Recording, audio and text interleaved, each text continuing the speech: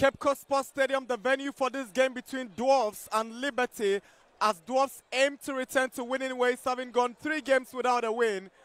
But it was Liberty who kept asking questions of the Dwarfs defense, and this was an awkward back pass by Mashoud, and Eshen, he failed to make it count. That was an early chance for the Liberty striker, and this was that controversial call. Amu fell in the box, and Eshen converts penalty, 1 goal for Liberty.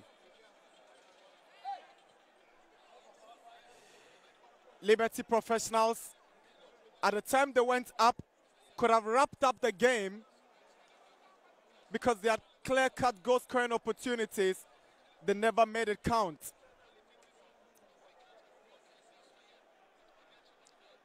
Bright got this shot across, and a champon, feeble drive. Goalkeeper Redu Danso had it well covered. Eshen got this one.